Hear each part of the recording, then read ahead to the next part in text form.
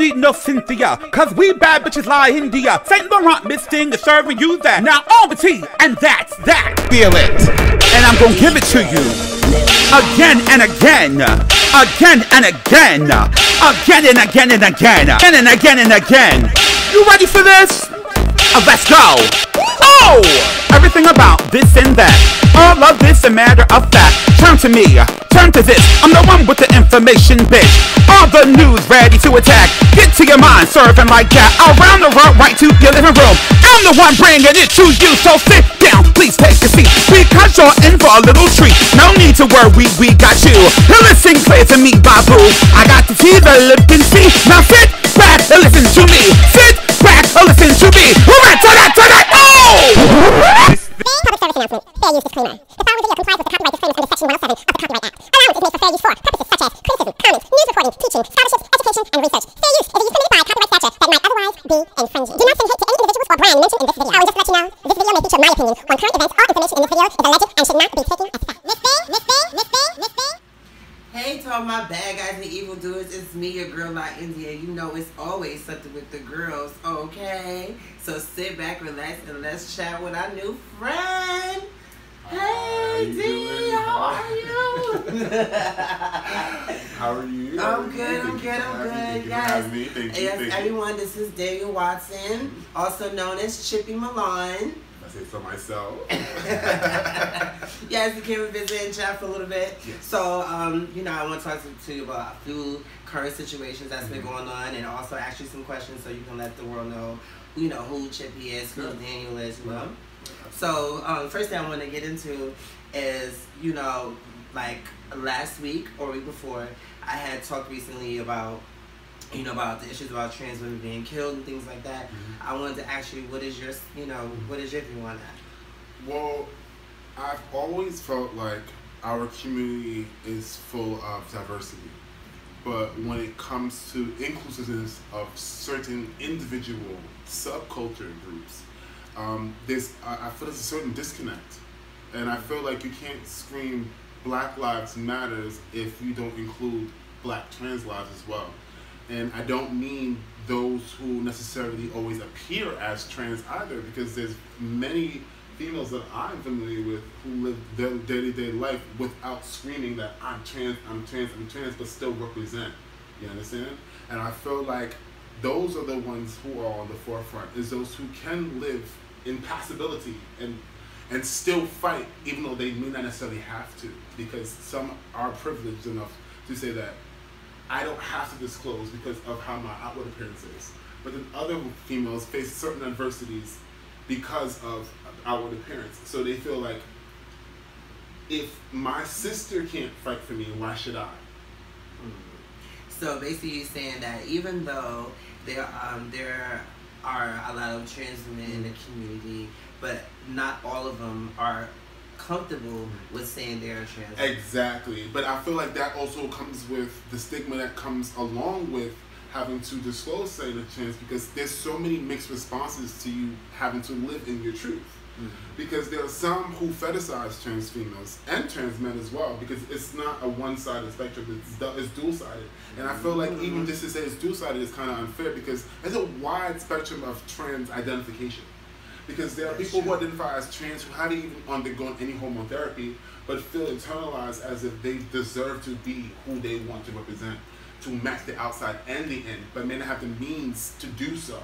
Right, that's you true. Understand? I mean, because me, myself, like, you know, I am one of those girls that's just not so quick to be open to say, yes, I'm a trans female, yes, I'm pro-trans, this, that, and third. Not saying that I don't care, but I do come from the era where, you know, I'm like the last Mohicans of the girls, that it was very important to live in your fish, live in your cunts, okay? You know, and basically that's just live under the radar. Right. And, you know, we have progressed, evolved, better words to say, is we have evolved into being more understood of who we are, you know, versus, you know, it's just being, we were known as taboo, now we're more upfront. Right. So, I feel like it's okay, I mean, it's okay that girls are open now about, you know, who they are, but I don't feel like it's fair to you know, attack those who do not feel like they should be as open with their, you know, as you know, being as open and saying that they're trans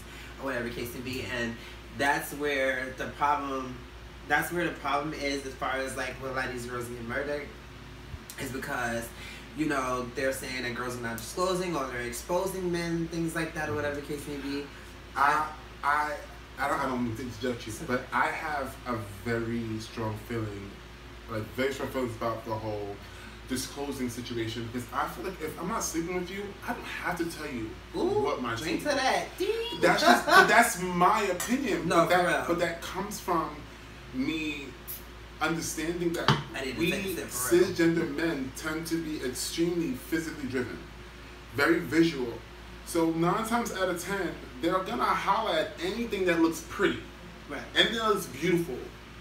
They're going to, but that is sincere admiration, that they do see the outward beauty. But I feel like that is where a lot of the miscommunication comes in, because you're not even taking the time to get to know me for me to feel comfortable to tell you that about myself. Right. Just you hollering at me on the street in a situation where we're both strangers. Why would I trust you enough to even give you my real phone number? Right. Okay. You know? So in hindsight, I'll be honest with you. Like, I feel like if the conversation is not driven based off of, in my opinion, superficial things, I feel like that the conversation may have been able to be had, and they may not have to feel like they were tricked or I hate when they say something. Yeah, like because my honest opinion is, did you ever ask? Because you know that the world is full of all types of beautiful creatures, and everything that what it looks is not what it seems. And people are walking around with bling bling around their neck that is from about as glass as these cups here. Yeah, you know. Well, so you know, I'm sorry to stutter, but you understand? Yeah, because like, but it is kind of like, see, and then it's just like, it's like a never ending story, because then it's like, you know, when you said, oh, you know, you didn't ask or whatever the case may be, it's given like, well, when guys do ask girls, like, well, I know when guys ask me, like, no, just like, well, you're trans, I'm like, excuse me? But I feel, you know, so it's like a catch-22, so it's hard, like, you know, I get what you're saying. Why? Because like I from earlier, like I said, I'm probably the last of the Mohicans, that the key point was to be a woman at all times. It was to be under the radar and things like that. So it was like, when you got that, are you trans, stuff like that, it's subconsciously it'd be like, automatically I think like, oh wait, like he trying to say that he could tell that I was a man or the second or third. Not saying that, you know, girls don't be, come on, which I get what I'm saying. Like, you know, we don't like to be spotted out as different. We like to be spotted as that we are just as much women as the next woman. You know, the new generation is very much like, I am trans, hear me roar. But I think that, and remember, I'm a cisgender male who identifies as bisexual. But I personally don't feel like how I feel should have to weigh that much of a difference. And I mean, every person has an opinion, and everyone's opinion counts. But in hindsight, there has to be a distinction when we're able to separate and understand, like, where do we perpetuate and in a sense inflict our own stereotypes on ourselves, because automatically you assume about him asking you if trans is a bad thing. How do you know if he was to say that you were cisgender, he would not be interested? Right, I know, so that's what I'm saying. Exactly. So I feel like there's also an internalized stigma that we place on ourselves, because we automatically think that it's tea. Oh, if someone did someone's trans experience, when the reality is, it's not tea. It's what you like. There's no shame, and I feel like that comes with position shaming, that comes with bottom shaming, that comes with drug abuse shaming, that comes with any stigma that comes along with having to feel isolated, right? And feel like whatever that you're going through is abnormal, or something's wrong with you, and that comes in a long host of even mental health. There's so many different things that in our community we face, but we ignore, and we pick and choose what we feel the strongest about based off of what is most socially accepted. Right. And I feel like when we go and we state the unpopular opinion, we face ridicule. We put ourselves at place for ridicule because we're not the popular opinion. And oftentimes, acceptance is very important. Right. Because when you don't feel like you belong, who's gonna fight for you? True. See, it is like you were just going right into the next question. I was going to ask you. Don't tell me you secretly looked at my cards. I was reading. No, I was reading your brain. Okay. You was doing sign language. Okay.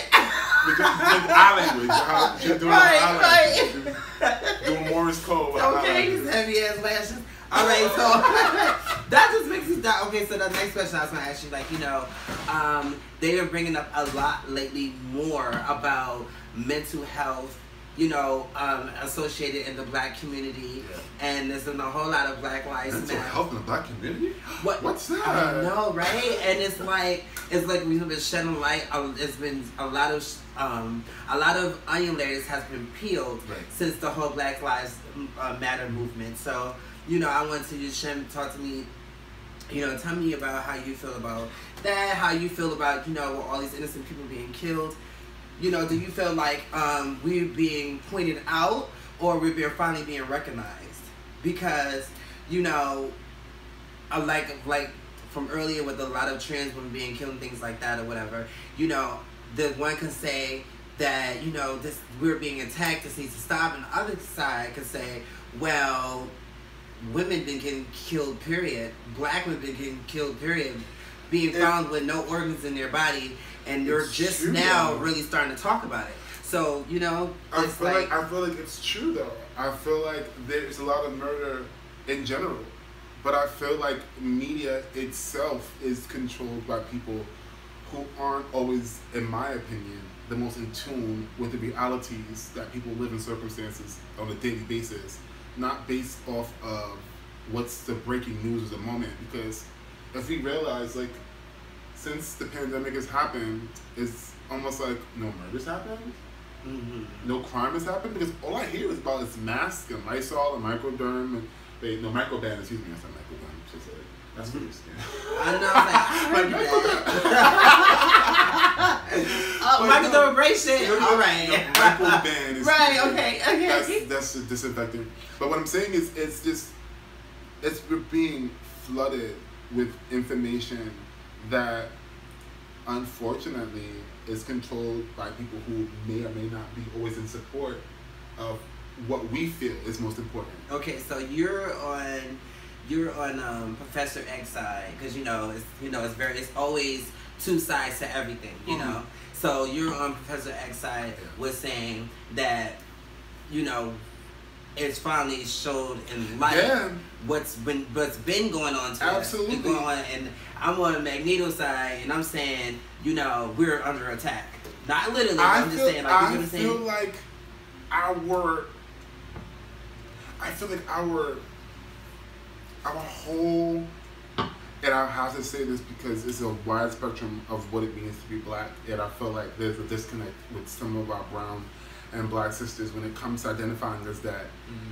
So there's so many, like you said, it's an onion. There's so many layers and facets to it, because we can't ignore some and expect to be treated as one. Right. And I feel like that is the biggest obstacle that we're facing, is that crab in the barrel mentality that we have been conditioned generationally. And I feel like mental health plays a big part in that too, because if you're weak-minded, the internalization of that word, weak, creates so much fear and trauma for so many black men, because not being strong used to mean death as a slave. So we perpetuate that kind of superfluous ideology that stems from past histories dated far before any of us we even thought about. Like, we were not brought here on a cruise ship. We were brought here in chains. We were brought here as property, stacked above one another, using a bathroom on each other, with no medical attention. You got sick, you died. There was no empathy or sympathy for anyone of color experience, and that includes Dominicans, and that includes Panamanians, that includes Hondurans, that includes Cubans, that includes Puerto Ricans, and it hurts me sometimes. From a new flash, we're all black. but even with the inability to internalize that word, I comprehend it, because part of my family is Afro-Latino. My family's from Cuba as well. I'm Jamaican and Cuban. I'm Panamanian, St. Lucia. See, so we understand the distinction of having to disconnect being a free slave and being someone of Caribbean experience.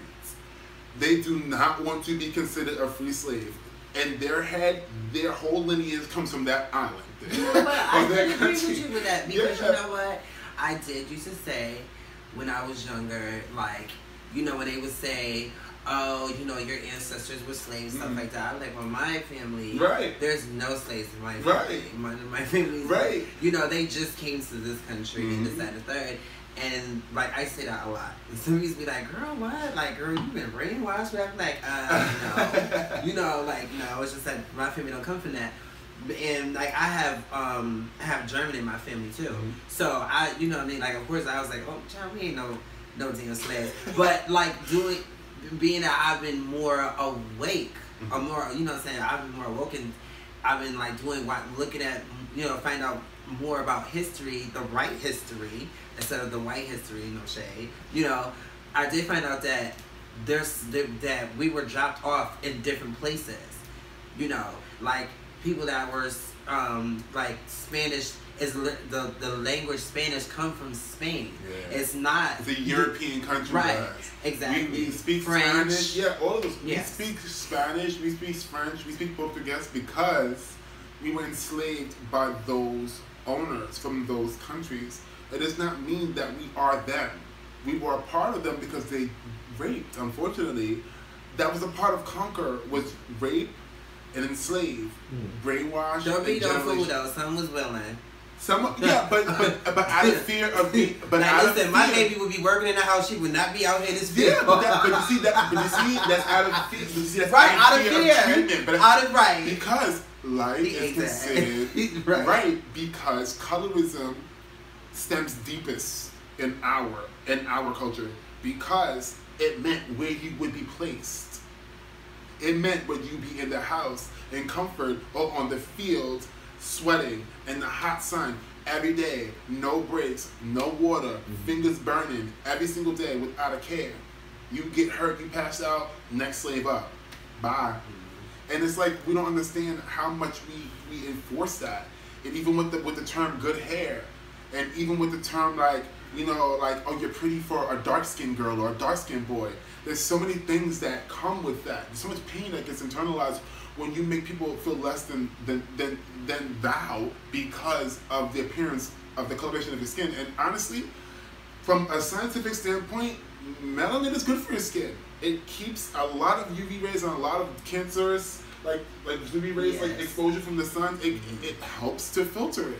Yeah. So like I would hate to say this, but if I'm gonna be in somewhere tropical, especially, I need the color of my skin. So when we think categories, because I don't think anyone that looks like us made up these categories. Right. I love my skin. I think I have the best complexion because I can go light in the winter and go, you know, get a nice shade of brown in the summer. Yeah, but think about it. Did we name ourselves black?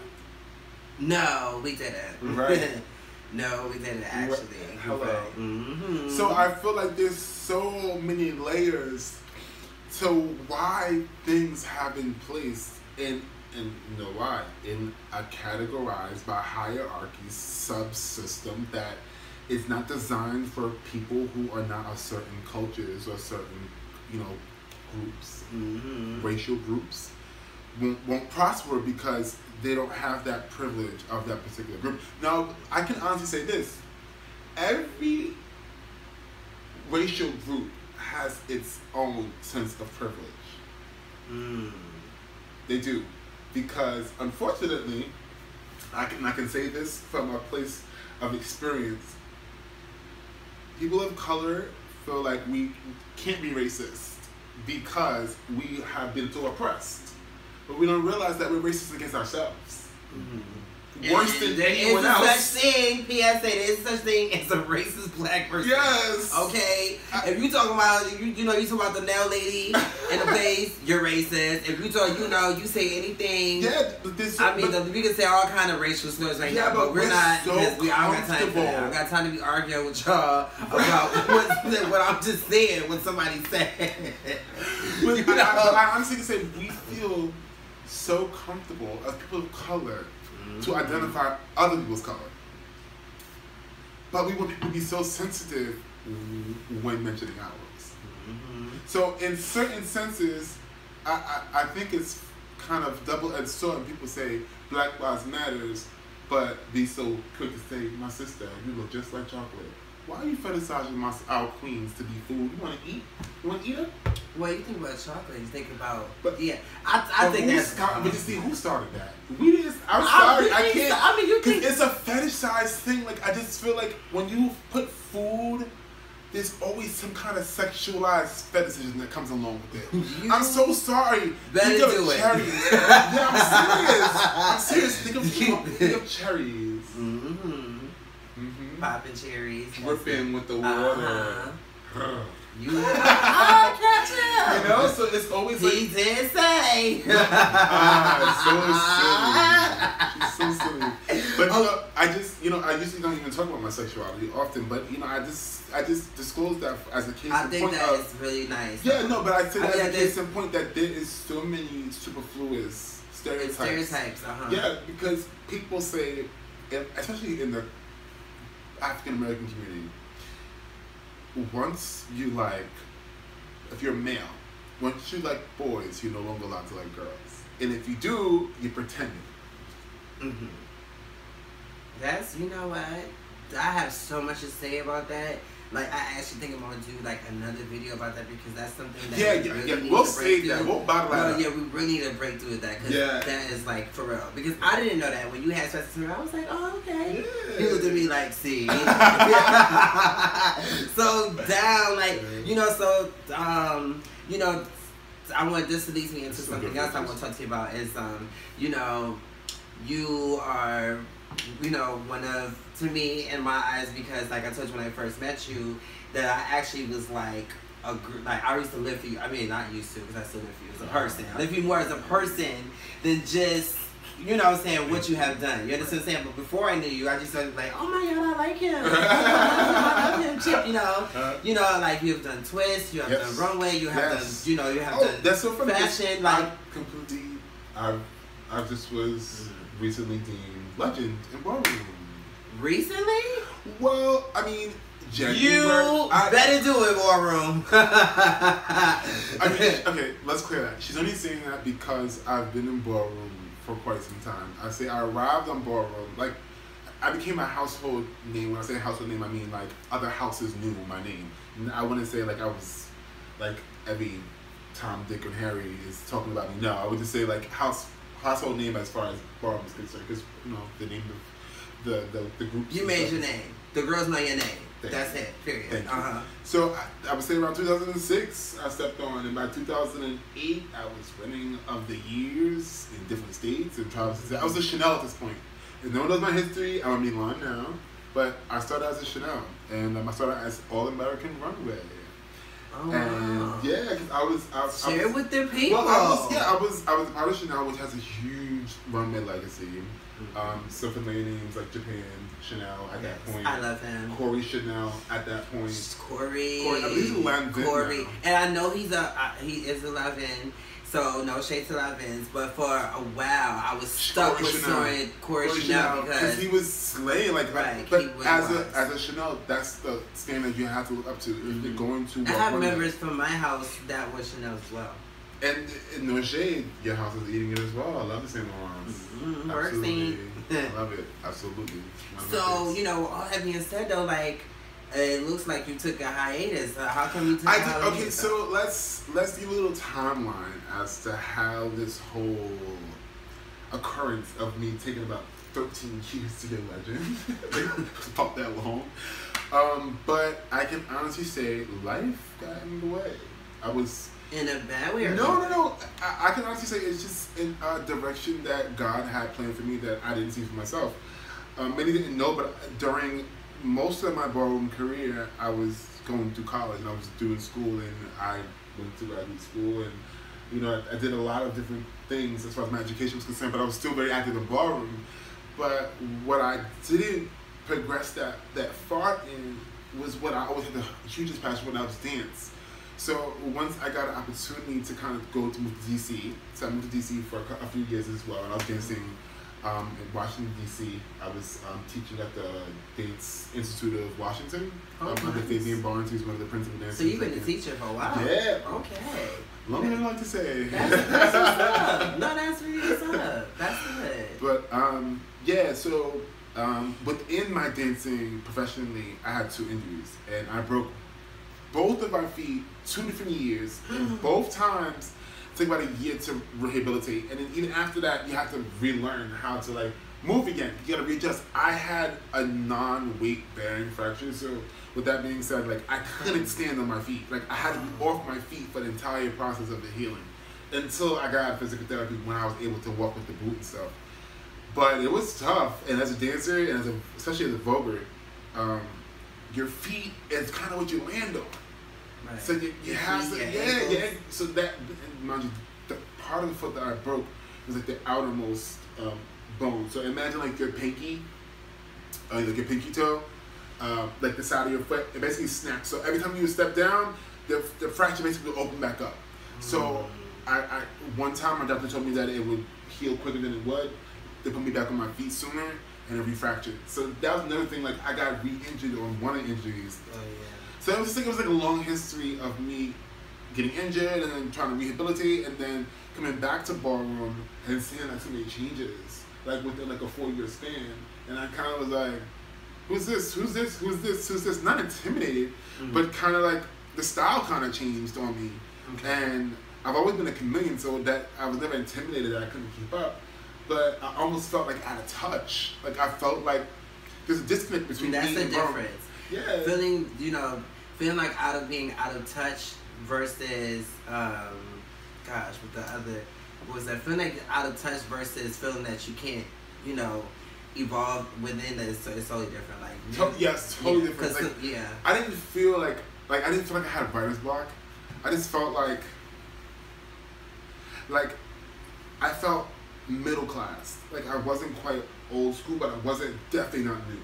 Right. So I felt like I was in that plateau to where it was like it's only excuse me. Oh, she got organic juice, guys. It's strawberry peach. Yes. It's delicious. I know. I did it myself. They be like, all right. You better do it. You better do it. You better do it, guy. But yeah, I had like a little disconnect because I didn't feel like I knew where I fit. Like I knew that I knew that I wasn't quite, like I said, I wasn't new at all. So like the kids that was in basically that came out in the time that I was gone were doing their thing. And it wasn't, like I said, it wasn't that I was intimidated, but I just felt like they weren't my peers anymore. Right. Like I felt like I got to a certain level where I wasn't quite a wooded legend, but I definitely, I felt like I was like a statement deluxe. Well, I would say, what I had liked so much about your performance is that first of all, it was definitely original. You didn't remind me of anybody. Oh, wow. And then your style, you had like a very gothic look to yourself. Yes. And I thought that was really cool because it's not a lot of people of color that, tap into that. Yeah, tap into that look. So to see you do that, I was just like, that was like, oh wow, like I've always been like you was wearing. What do you call that? Straps. What do you call them? Harness. You was wearing harnesses before. Harnesses. Yeah, it was like that. But you know what? I've always been in fashion. That's how I ended up being a fashion designer. Like that'll chime into that portion, of me. Say what you say. Daniel Watson is my design name, but I'm the creative director for Sons of David, New York, and I am very, very. Yes. Oh, sorry. It's alright. You know what? Ask your question, he gonna edit it. Ask your question, he gonna edit it. They gonna edit it. Ask the question. Oh my gosh, no, damn, because I really like what you was. Okay, so talking about how I liked your fashion and stuff like that, and what's your category, which is was mainly for a twister. Yes. your design is called. I mean, your designer name is Sons of David, yes, right? Yes, that's the name of the label. Sons of David, New York, and we started. Well, okay, it's a funny story about that. I got the idea from my dad, who's no longer with us. Rest in peace, Bobby. But it was an idea that I got from him, and that's how we came up with the name Sons of David. So the name came from me and my brothers. So my mom has 3 boys. I have sisters too, but my mom only gave birth to 3, and she has 3 boys. And growing up, my dad used to wear the Star of David. My mom used to wear a cross and the Star of David. And growing up, people like mom got us a cross and stuff too. But then as we got to about 13, my dad brought us all Star of David. People used to think I was Jewish. And I used to have to explain, like, no, we're Rastafari. Everyone was familiar with that. But bottom line, it was also practiced that religion. But it's based in Jamaica. And it's a very holistic religion. Like, it's a lot about being organic and having cleansings of the bodies. And just, everything you put on your body, you should be able to eat. So that they don't use any products with no chemicals. Yeah, no. No red meat. They used to eat meat at all. A lot of them are either vegan or vegetarian. Some are pescatarians. My dad was pescatarian for a little bit, but... Well, thanks for, like, breaking it down what a Rastafarian is. Because I thought that was just, like, a super dread... Yeah, no. See, I mean... Super, like, but even with the meat... Yeah, but you see, even with that, like, there is... or, like, a true Jamaican. Yes, there's like a stigma that comes along with the word dread. Now, the term was always lots. But when slavery kind of came across, when, a lot of the white settlers, they saw their hair, they thought it was dreadful. So that's how they abbreviated it to be dreadlocks, because it was dreadful locks. Yeah, so I don't try to be a stickler and, like, correct people all the time when they say it, but when I get an opportunity, I do like to, like, bring that up. Because if you come across someone who really is Rastafarian practices, if you say that, they make you look offended. Say dreadlocks. Yeah, they say locks. But you wouldn't know that. I mean, because I'm not sure that you... You just now broke it down what Rastafarian is. Like, and I bet you a lot of the viewers here, they're going to be like, wow. Right? Do you think that was all, like, super Jamaican? Right. That's what I thought. So, when I became... around 2012, my dad gave me the idea for the clothing line. And then I didn't quite know what to do with it.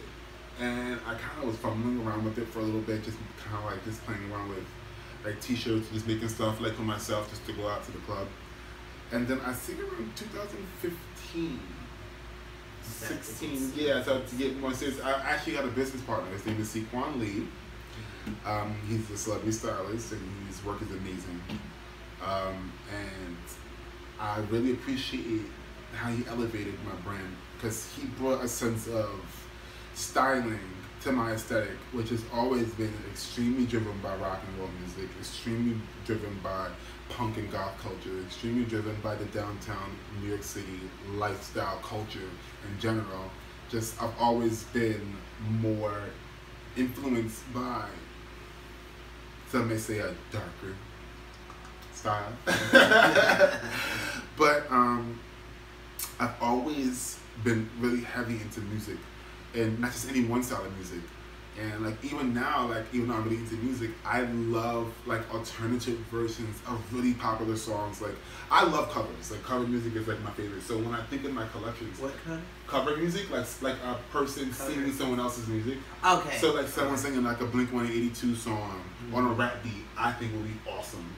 Or like singing like Ella Fitzgerald on some kind of like Jasmine Sullivan sounding kind of hip hop mixed with R&B kind of sound. Like I love stuff. I love mashups because I'm not like one faceted, so my designs aren't. So they'll be like a shoulder missing here, a strap here, that buckles down here, it hooks it around, sits and snaps up the back. Yes, superstar! Yo, we gotta watch that together because you know it's like movie. You don't think it. I'm not a slut. Yes! Oh my god. Yeah!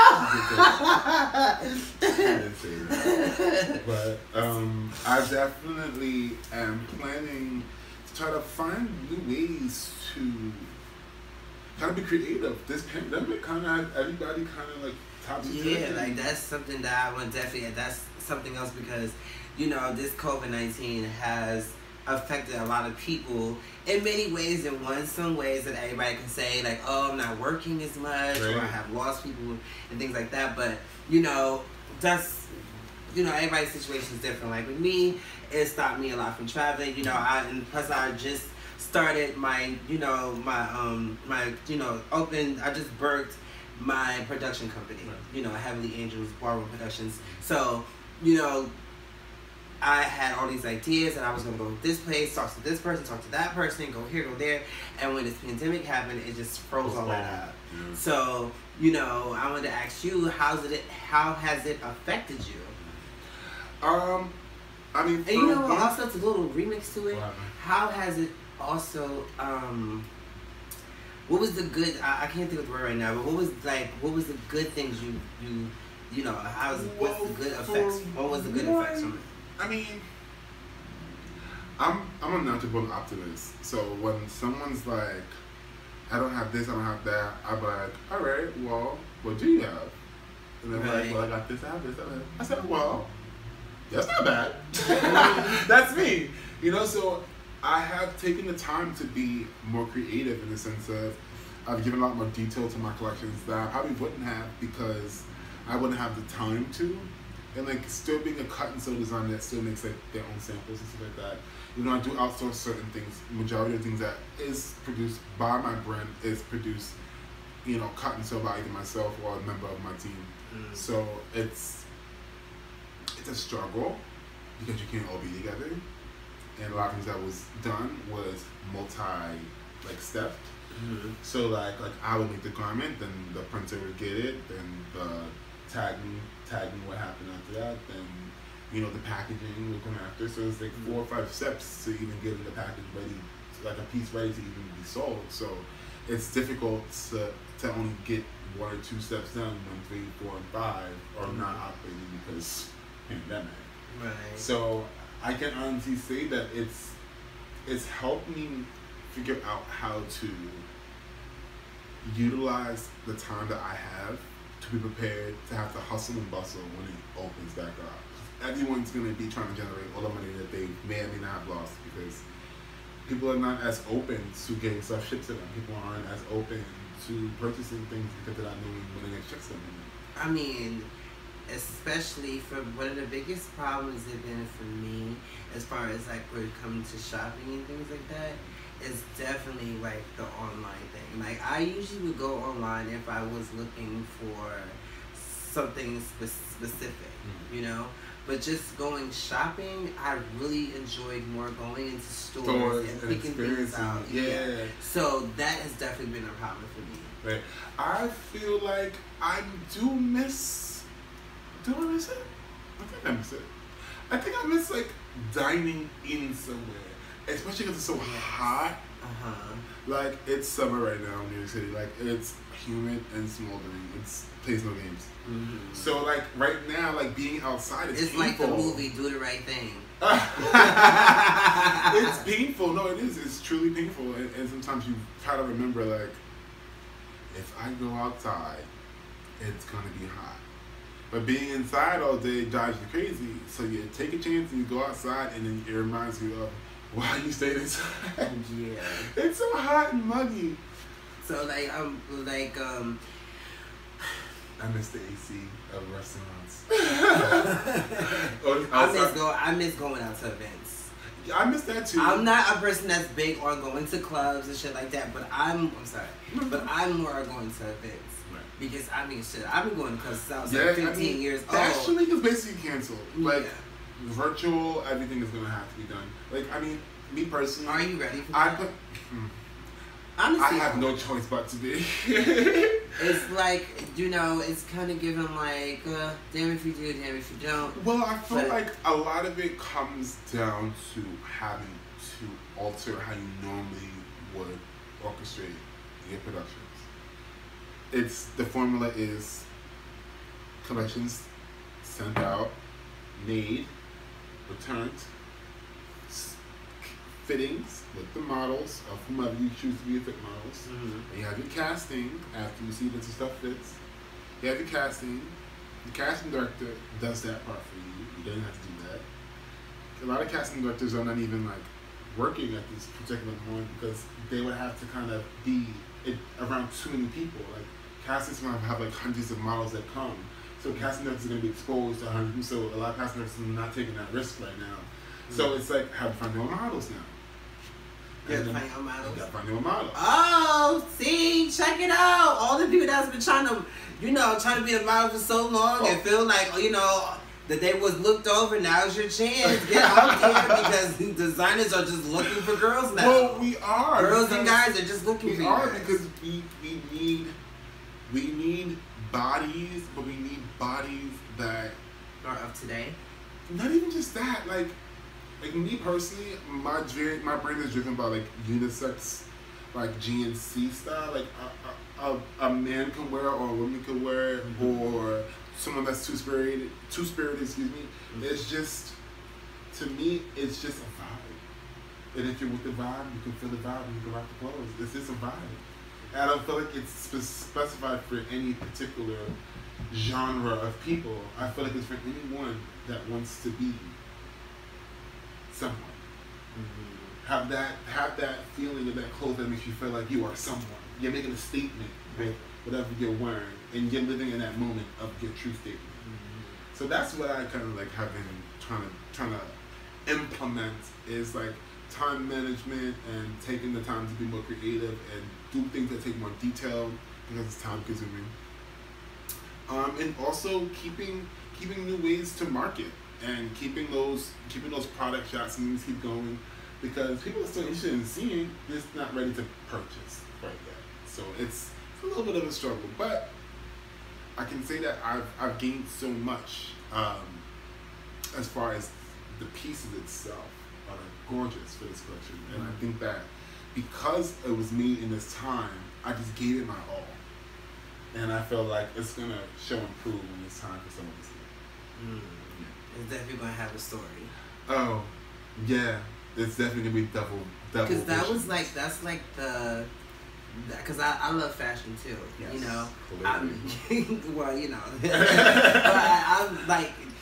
I've my take into fashion because I love when somebody has said this to me a long time ago, and it always stuck to me, and I go by it. It says, they say dress how you feel. Yes. So it went from me hearing that to like when I watch like fashion shows or just me like seeing somebody walking on the street or on the train or whatever, and if they're dressed not like everyone else, I'd be like, oh well, they feel like this or they feel like that, right? So it's a character that comes with it. Exactly. So and like watching runway fashion shows and stuff like that, but seeing like the way the clothes come out. Yes.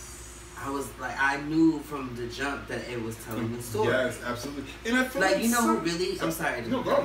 The one designer that really, my favorite fashion designer is Danni.